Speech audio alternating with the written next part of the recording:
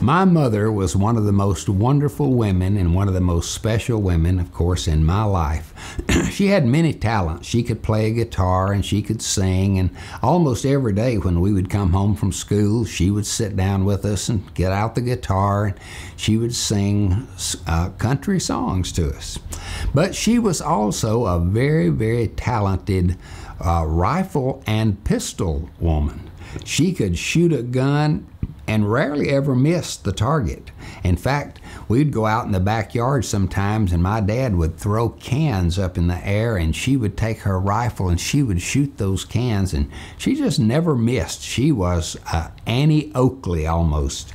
And so we felt pretty safe because our mother and our dad were good shots with a rifle. Now, they never let us shoot because the children shouldn't play with guns and probably shouldn't even shoot guns. So, we lived out in the country, and next door to us lived a family, the Cisco family, and there was a boy, a big boy, 15-year-old boy named Buddy Cisco. And if you look back into the stories that I've told, you'll see a story about Buddy Cisco.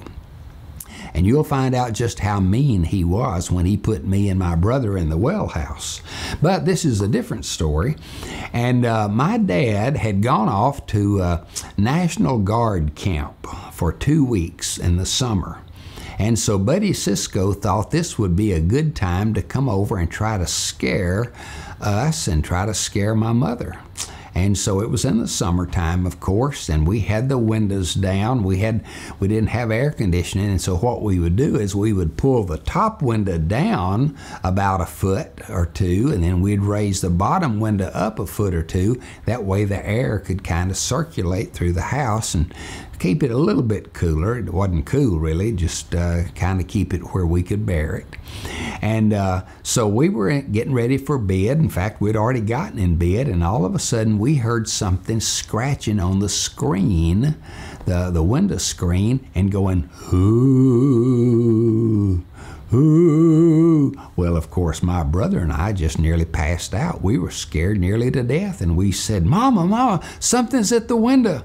And so my mother came into our bedroom, and she listened, and that scratching on the window, "Ooh, ooh." And she said to us, she said, "Boys, don't be afraid." Said, "That's Buddy Cisco. He's just trying to scare us." And I said, "Well, it's working. It's scaring me." And she said, "Well, just a minute." And she reached over and went in the other room, came back a few minutes with her pistol in her hand. And she said, "Buddy Cisco, I know that's you, and I know you're trying to scare us." And we heard somebody kind of laughing a little bit. And he scratched on the window again. "Ooh." She said, "All right, buddy." She said, "I'm going to shoot 2 shots. And the first bullet, I'm going to shoot through the top of the window and over your head. And the second bullet, I'm going to shoot you with it." And he laughed again. "Ooh." And all of a sudden, my mother raised that pistol up and she shot over his head, of course, shoot through the top window. Bang!